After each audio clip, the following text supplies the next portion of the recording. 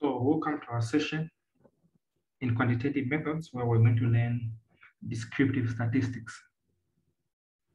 Now, we will need to firstly understand some statistical language in the basic manner possible. To start with, what is quantitative and qualitative data? When we're dealing with quantitative data, we're dealing with data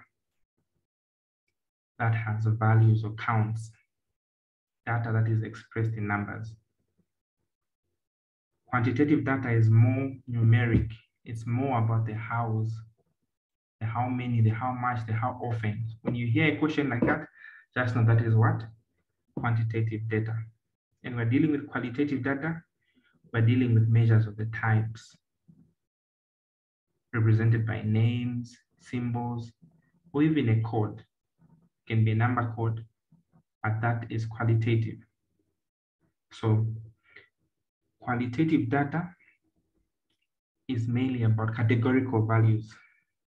What type are we dealing with? And whereas quantitative data, we're dealing with the quantity. So qualitative is for quality, quantitative is for quantity. So data that can be numeric will always have a quantitative element. So data is collected about an individual or data that is collected about a categorical value. This is called qualitative data. So you need to identify what kind of data this could be. For instance, if we're looking at a data unit where a person is concerned, how many children you have? 4. That is what? Quantitative data. How much do you earn? 60 kwacha. That is quantitative. How many hours do you work? 38. If you're dealing with a house, how many square meters it is? A business, how many workers do you have? A farm, how much milk you produce? All this is quantitative. But the same can be said about a person in a categorical term. For instance, in which country were you born? Australia, that is qualitative. What is your occupation? I'm a photographer, I'm a lecturer. Do you work full-time or part-time? That is qualitative. It comes in words. It's say FT or PT. Are you on full-time or part-time as a student? A house, we've talked about the square meters it is on the quantitative aspect, but also on the qualitative, in which city is your house located? That is a qualitative aspect of it. A business, what industry are you in? It's retail or wholesale. That is qualitative. A farm, what is the main activity at the farm? Dairy. So that is qualitative. So you need to understand that kind of data. Now, I'll take you to pictograms. There are pictograms that you need to understand. So we have pictograms like this. This is called a histogram. These bars are scattered like this. And we have this pictogram, which is called a bar chart. It has what? Information. These bars are separated. So you need to understand the pictograms and what they're all about. You need to have an idea of how these pictograms look like. And we also have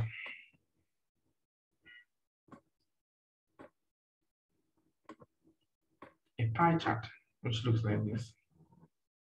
We also have a cumulative frequency graph, which is upsloping. We always also have a relative frequency, which is what? Seasonal, it's haphazard. So this is a pie chart. This is a cumulative frequency graph. This is a relative frequency polygon.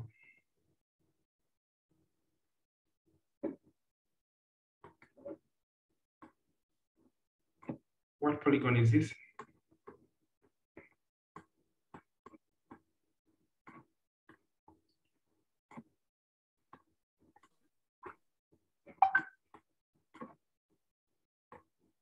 D and E. What is D?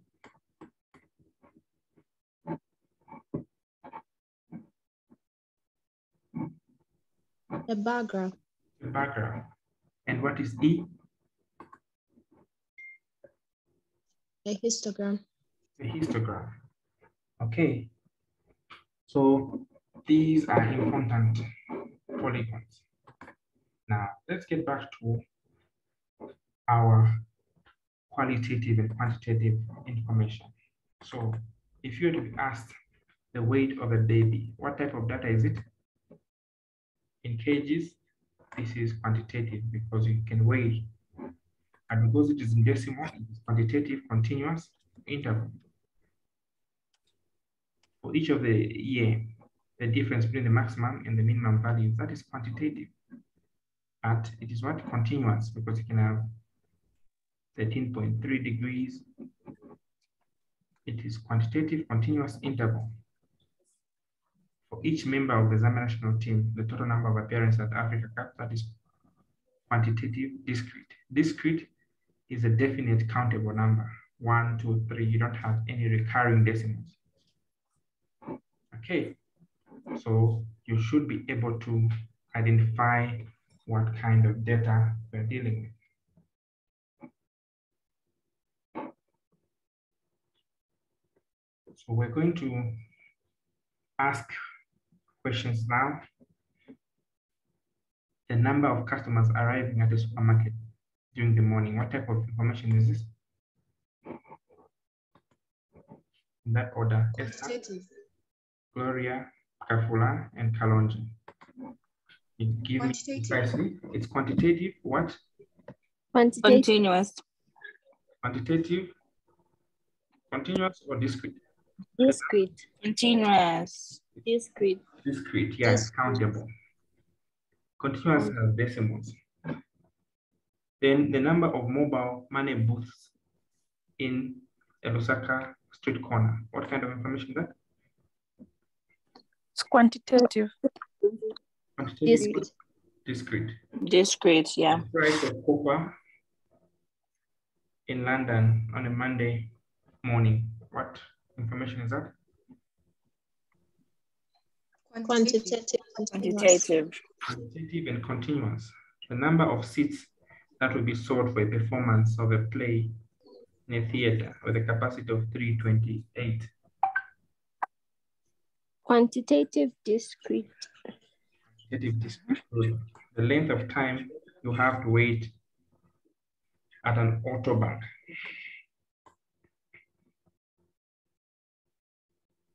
Quantitative continuous. Quantitative continuous. The last digit of a randomly selected number. Telephone number. Quantitative discrete. Are you sure? Your NRC number.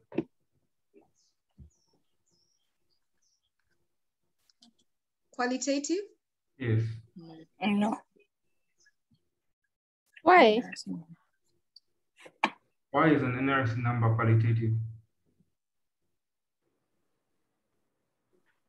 It's not all numbers that should give. Remember on the definition I said sometimes can be by a code.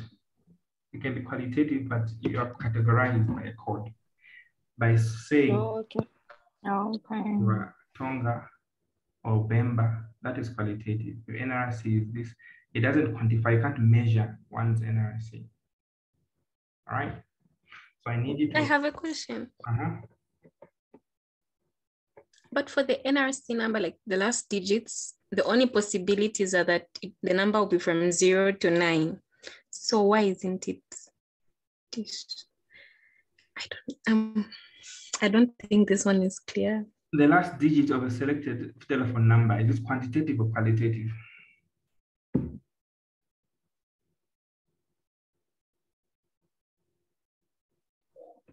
But the fact that they've mentioned digit, isn't that quantitative? They're not saying the last NRC number. I don't know.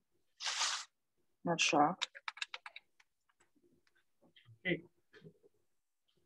So you find out and get back to me on that. Now let's proceed into something more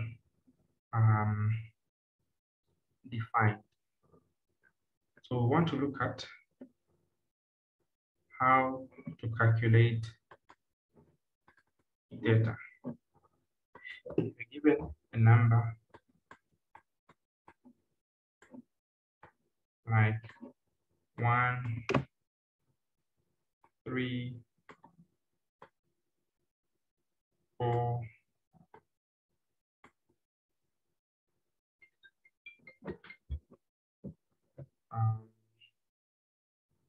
6, 6,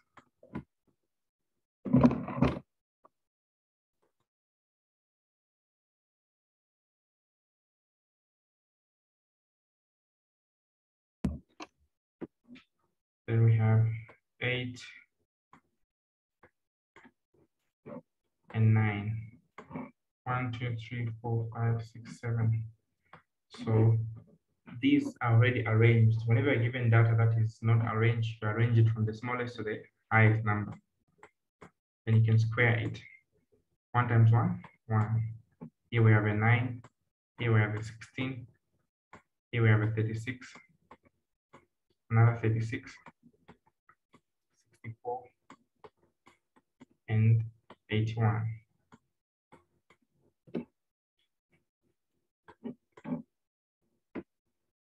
Then your total up. What's the total of this column and what's the total of this column? It will be called summation of x, and this will be summation of x squared. So quickly assist me with the totals.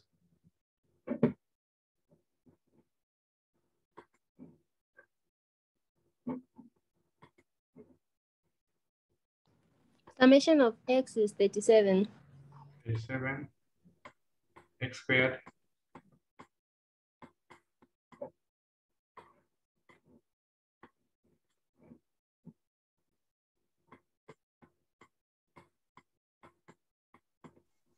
243, I think.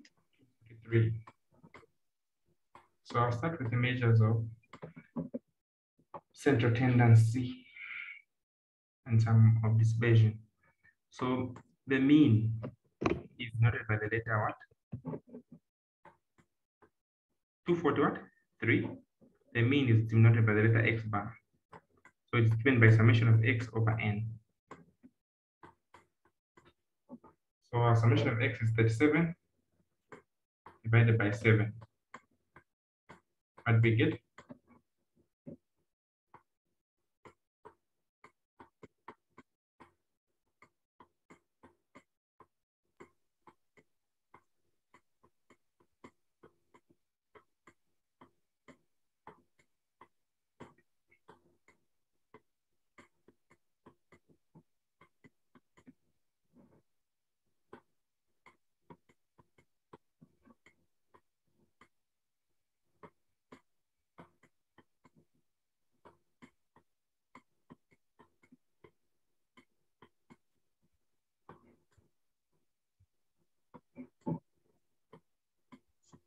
What are we getting as our mean?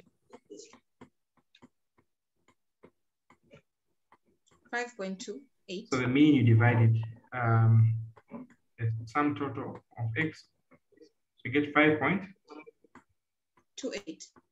28. Do you round off? Because there's a 5. So is it 5.29? There's a 5 there. Probably leave it 3 decimal places. Okay.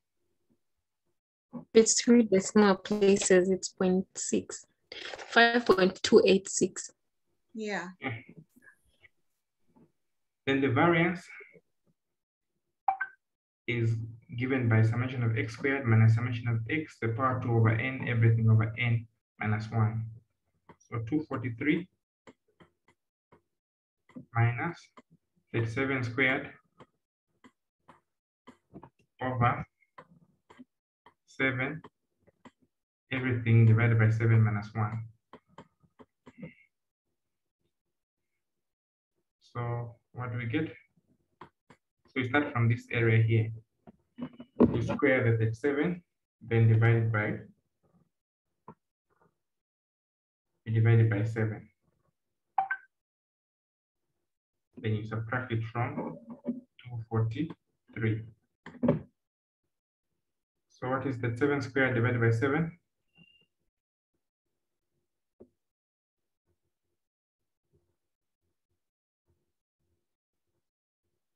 It's no, I just calculated direct.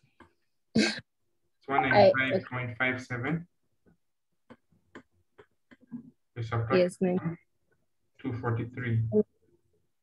It's giving you 47.429. 47.429 divided by 6. 6. Which will give you what? 7.904. Okay, 7.904. So this is called the variance.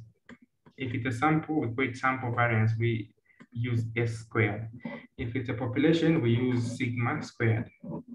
So when you square root the variance, it's called the standard deviation. So there's a square root on a calculator there, which looks like this. So when you square root this one, it will give you what is called the standard deviation. So what is the standard deviation of 7.904? 2.811. You get 2.811. So 2.811, if you divide it by the mean, you get the percentage of the variation from the mean. It's called the coefficient of variation, CV.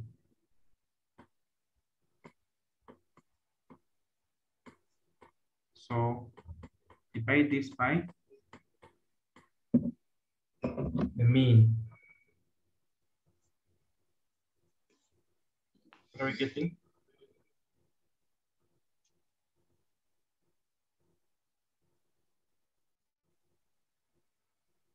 .51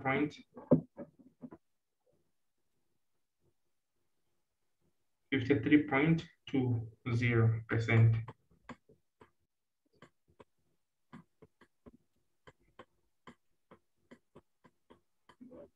So quickly, what did we do? We summed up this to get 37. We summed up this. Found 48. We found 48. We have also found 48. 48%. 48.06. Yeah, I found 53.17. How? 53.19. Yeah. 19, Because yeah. isn't it 2.811 divided by, it's 5.25, not 5.85. It's 5.86. 2.86.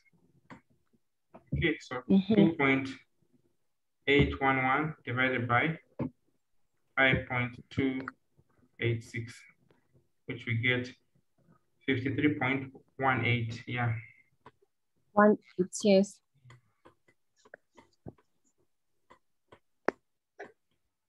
So you're all within the same range. So how do we find the mean? Summation of x over n. Excuse me, sorry. Yes, I'm sorry for taking it back. So let me go it through. We're just given values of x, 1, 3, 4, 6, 6, 8, 9. So we square this. 1 times 1, 1, 3 times 3, 9, 4 times 4, 16, 6 times 6, 36, until 9 times 9, 81. The sample size n is when we add 1, 2, 3, 4, 5, 6, 7. So there are 7. That is where we're starting from. Then we'll be asked to find the mean. The mean is the average. The average is simply the total of the x values you divided by the n. That's 7 divided by 7, which is 5.286. So this is how the mean is computed. Get your mark for that. And when we go to the variance, summation of x squared minus summation of x over n, everything over n minus 1. So here we have 243 minus 37 squared over 7. So this one is giving us 195. We subtract it from 243, we get 47.429. Then 7 minus 1 is 6. When we divide that, we get our variance, which is 7.904. When we square root it, we get our standard deviation, which is 2.811. So this standard deviation is what we divide the mean into to get what is called the coefficient of variation. 2.811 over 5.286 times 100, we get 53.18%. So this is how we find these calculations. Any questions before I proceed? Please explain to me the different denotations, sigma and that standard S, the S. Whatever. So what does this stand for? You said one for population and another one is for, kindly explain more. Called the sample mean. Okay, and this one is called the population mean.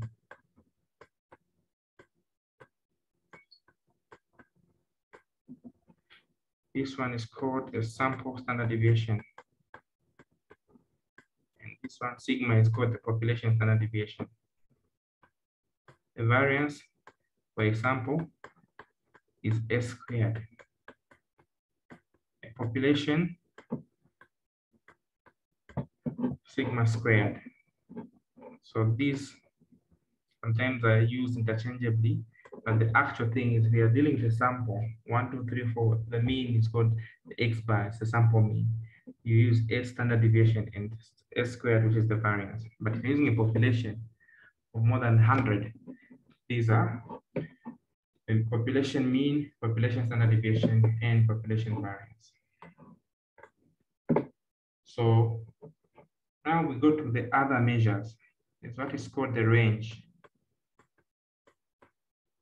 The range is the difference between the highest number minus the minimum number. So in this case, our highest number was 9, and the smallest number was 1. So the mean, so we have 1, 3, 4, 6, 1, 3, 4, 6, 6, then 8, 9, 8, 9. So the highest number is 9, and the smallest number is what? 1. So our range becomes 8.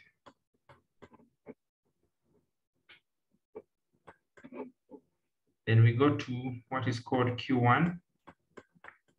It's called the lower quartile.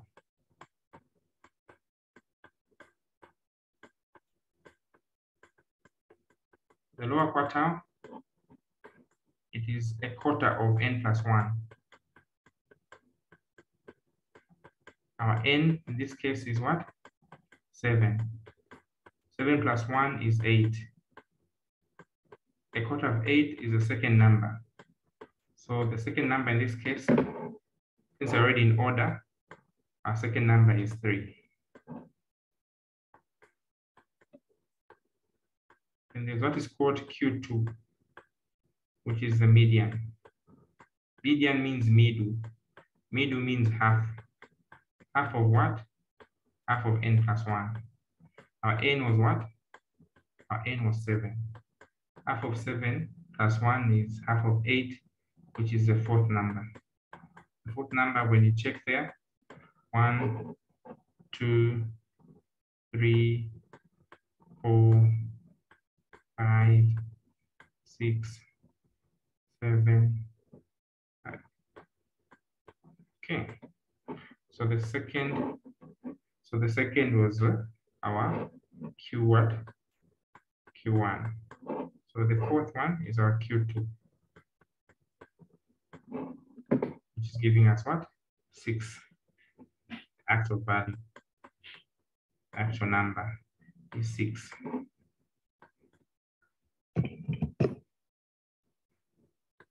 Then we have what is called Q3. Q3 is the upper quartile. Upper quartile in this case will be what? 3/4 of n plus 1. So 3/4 of n plus 1. N plus 1 is 8. 3/4 of 8 is the 60th number. The 60th number there is what? 8. And we have what we call the interquartile range, IQR. Interquartile range is the difference between the upper quartile, which is Q3, and the lower quartile, which is Q1. So the Q3 is 8 and Q1 is 3. When you subtract them, we get a 5. Question. Gloria, Esnat, Kafula. I think How do we find the Q1? What is the Q1 code? It's called the first quarter or the lower quarter. How do we find the first quarter? Please repeat the question. My internet. Okay, how do you find the first quarter, Q1?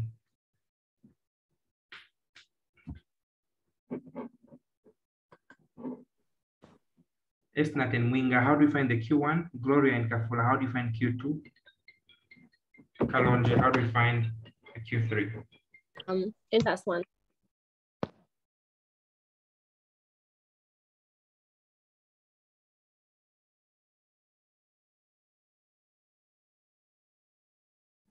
a quarter n plus 1. Can you get me? It's a quarter of n plus 1, and that was our n. Our n was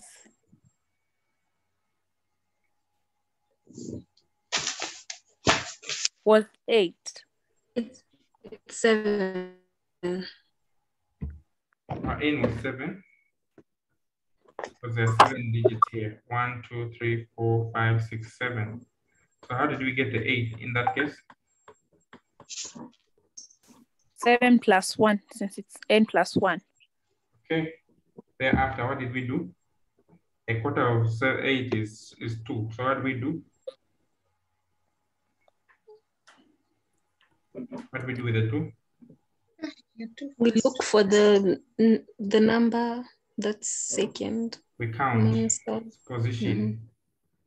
This is 1, 2, 3, 4, 5, 6, 7. So we look at position number 2. It's called our Q1. Okay. Next, Q2. What is Q2 called? The second quarter or the median. How do you find the median? Half of n plus 1. And our n in this case was 7 plus 1, 8. Half of 8 is 4. Then what do we do? We look for the 6th number.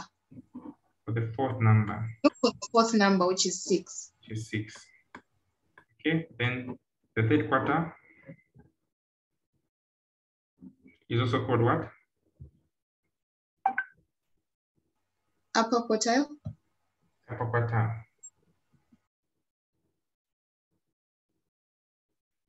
Okay, so what do we do? How do we find it?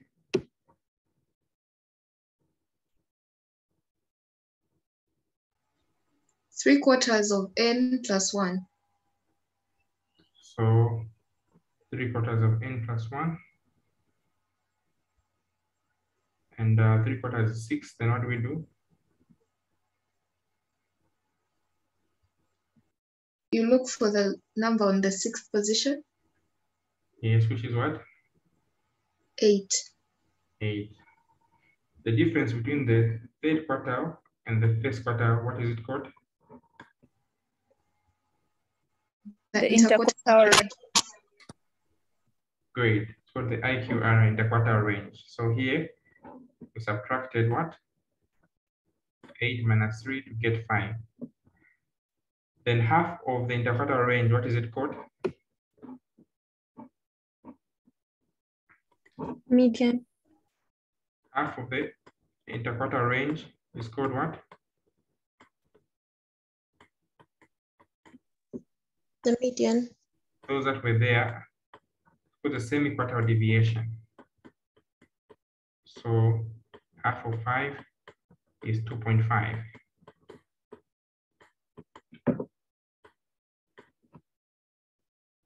Then you'll be asked to draw the box whisker diagram.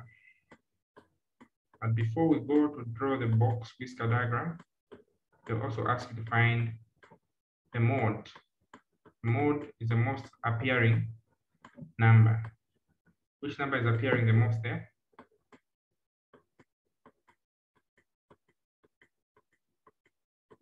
Six. Which number is appearing the most?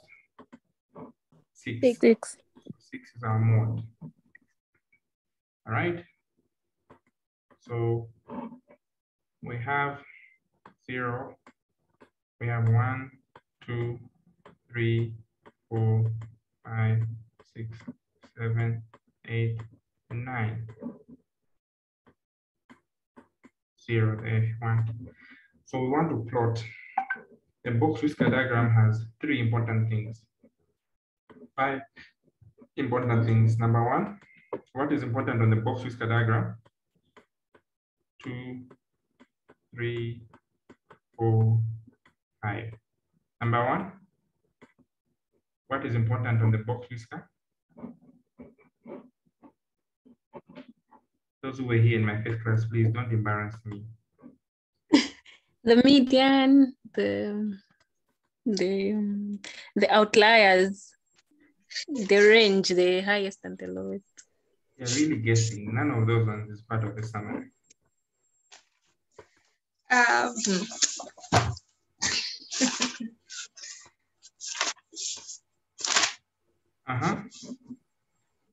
What are the 5 things that are important? The X mean, X max, the Q1, Q2, and the Q3. What does our X mean? 1. And then X max, 9. the Q1, 3. the Q2, 6. 6. and the Q3. 8. So our 1 and our 9 is our minimum and maximum values. Then our Q1 is at 3. And our Q2 is at 6. And our Q3 is at 8. So you draw the box whisker plot like that. If this dot is closer to this side, it is skewed to the right. If this dot is closer to this wall, it is skewed to the left. It's called the coefficient of skewness. So Sorry, I didn't get that point. I'm sorry. I didn't get how you got the 6 and how you... we calculated all this here. These are the figures we had. Q1 was what? 3, which is the upper quartile. The lower quartile was Q2. It was a 3.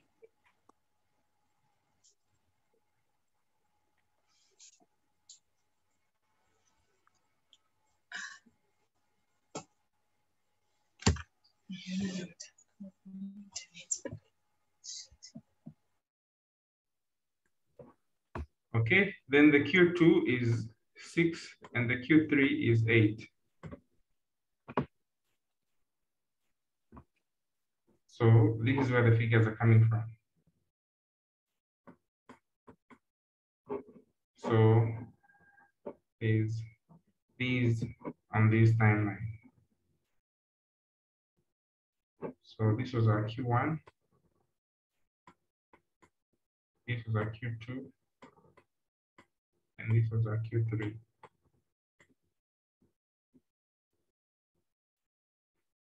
So we want to identify outliers. On the lower quartile, we're going to subtract 1.5 IQ error from what? From we're going to subtract the Q1 from 1.5 IQ error. So our IQ error was the difference between the upper quartile and the lower quartile. So 8 minus 3 was 5. So when you multiply this one times 1.5, 1.5 is part of the formula. You get the correction term, which is 7.5. In short, this 7.5, you add it to the highest quartile here, and you subtract it from the lowest quartile here. Any numbers that will lie outside that are called outliers. So Q3, we're going to add 1.5 IQ error. We've already calculated that in the quartile range is what? 5. 5 times 1.5 is 7.5. So here we're going to subtract 3 minus 7.5, which will be negative 4.5. And here we're going to add 8 plus 7.5, which will give you 15.5.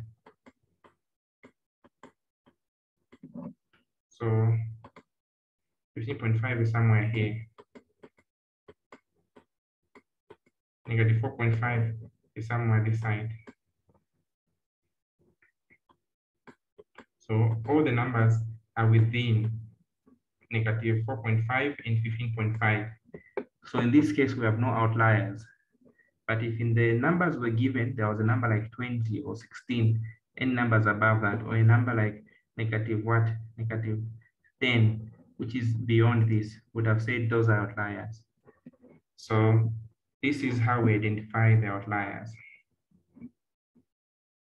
This is how we identify the outliers. So your homework before my evening class, I'll need you to answer this question number 2 of your assignment. We have 2 groups, method 1 and method 2. You'll be asked to calculate the extreme values of each group, draw the box whisker diagram for the 2 groups, and comment in each of these 2 groups. All right. So are there any questions? To find our coefficient of skewness, you can either identify to which of these walls our mean is close to. So we have 3 as part of the formula, mean minus median over standard deviation. We calculated our mean as what? Initially, we calculated our mean as 5.286. And our standard deviation 2.811. And our standard deviation and our median as 6. So 5.28 minus what? 6 over what? Our standard deviation is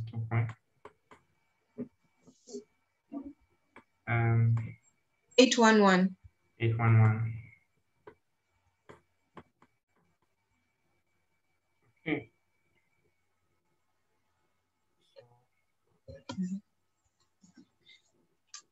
When we get a negative, it will mean that we're negative, it is skewed to the left, it's negatively skewed. So already whenever the mean is smaller than the median, we say it is skewed to the left.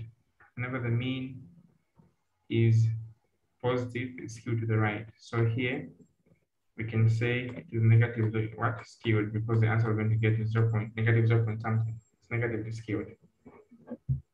Then after identifying these 3 spots, although it looks closer to this, it's deceiving, but the safest is you get the formula here.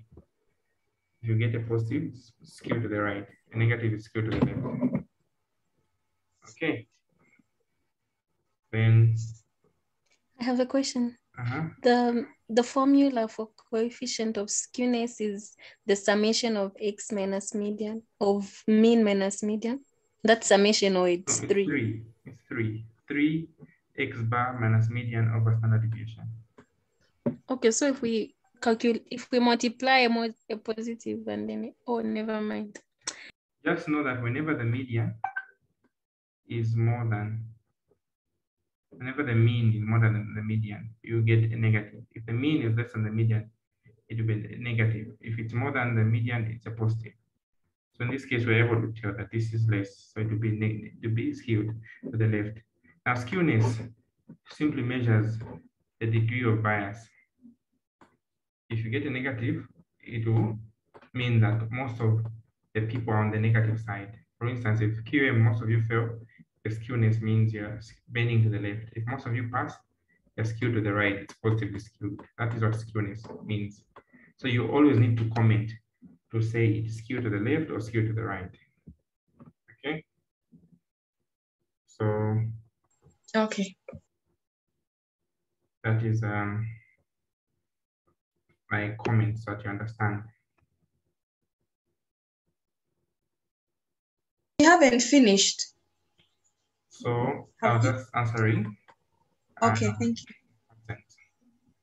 So now when we go here, after drawing this scale, we identify our IQR. Our IQR was 8 minus 3, which is equal to what? 5. Then you multiply this 5 times 1.5. It's part of the formula. You get 7.5. So this 7.5, let's add it to the bigger number here, the 8, the highest quartile, not the highest number 9, the Q3. You add it to the Q3. It will take you to what? 15.5.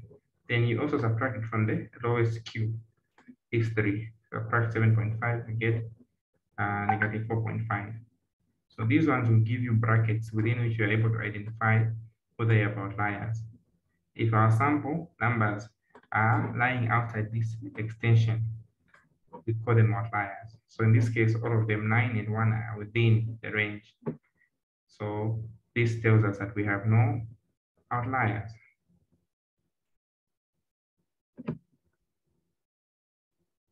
Is that clear?